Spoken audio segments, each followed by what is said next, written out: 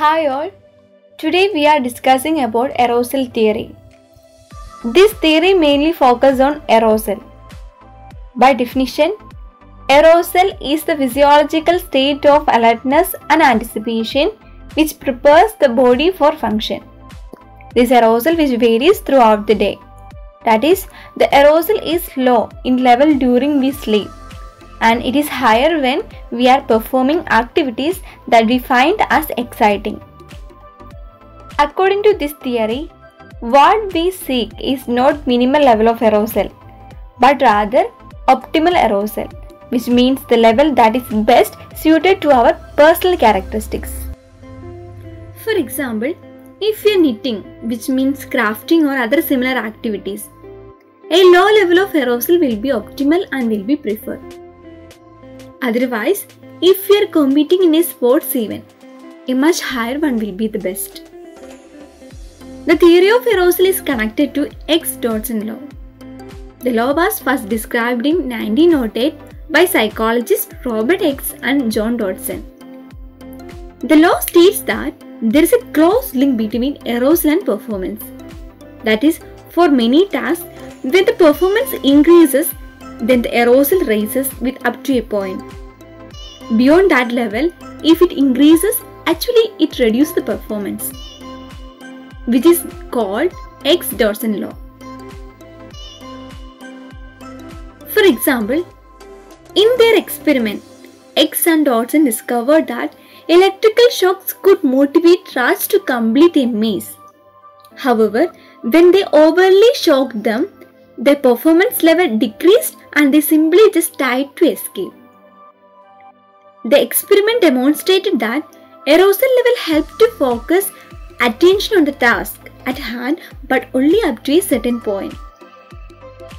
The anxiety you experience before an exam is the best example of how the law operates. An optimal level of stress can help you focus on the test and remember the information that you studied. Too much stress anxiety can impair your ability to concentrate and make it more difficult to remember the correct answers. Next, we move on to goal setting theory. Suppose that you are studying for an important exam. Do you ever tell yourself in advance that would not stop until you have read a certain number of pages, memorized some specific number of definitions, or solved a fixed number of problems? Most people realize that they often accomplish more when they have a concrete goal than when they do not. This basic fact is central to goal setting theory. It was proposed by Edwin A. Locke in 1960s. Goal setting theory states that motivation can be strongly influenced by goals.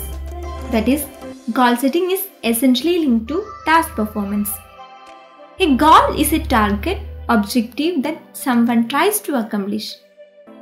The theory assumes that setting specific and challenging but attainable goals can boost motivation and performance, especially when individuals are committed to reaching the goals and receive feedback on their progress. In this theory, goals must be set based on 5 principles: clarity, challenge, commitment, feedback, and task complexity.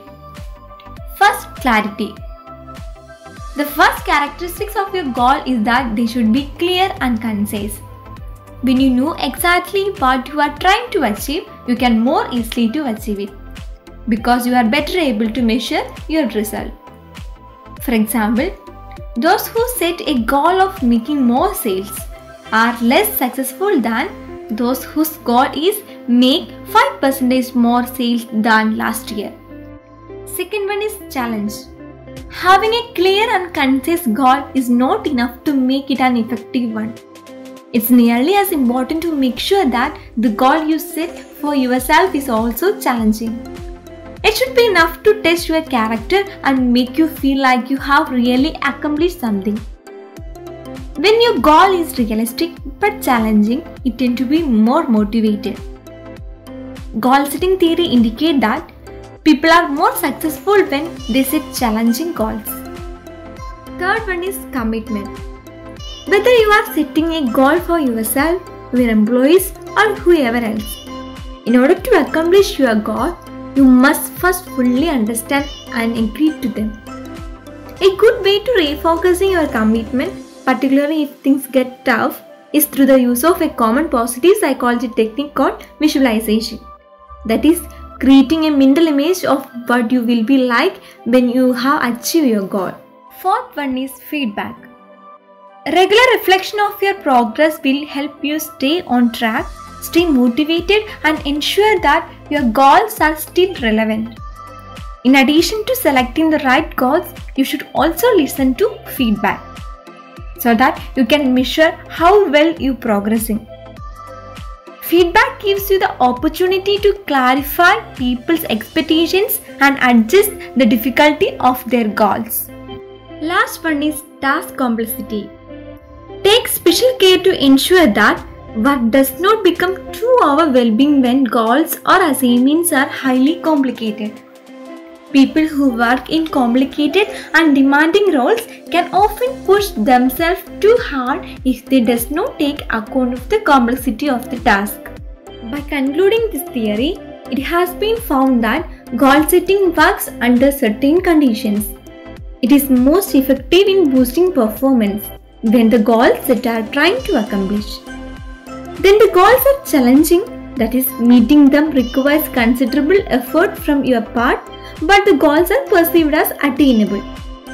Finally, goal setting is most successful when people receive feedback on their progress toward meeting the goals, when they are trained and deeply committed to reaching them.